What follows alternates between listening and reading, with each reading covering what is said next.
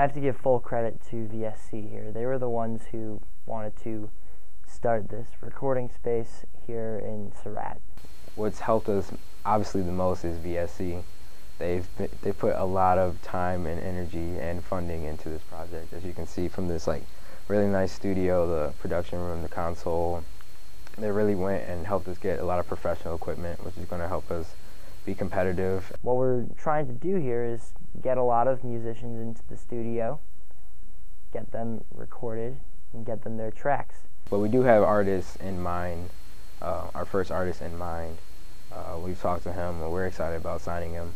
It's just a matter of certain legal things that we have to clear first. We're also trying to get involved in other musical ventures around campus.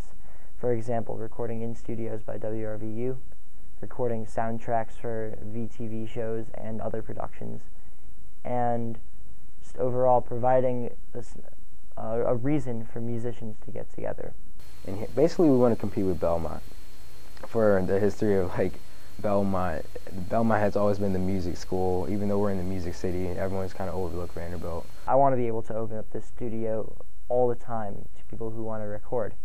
And the more people who we have that know how to use that equipment, the more time that we'll be able to offer.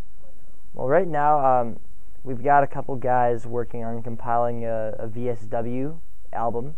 They're going to have a mix of spoken word and rap on there. We're hoping to release that in time for Valentine's Day. But our big project right now is a TV show with collaboration with VTV called Battle Bands.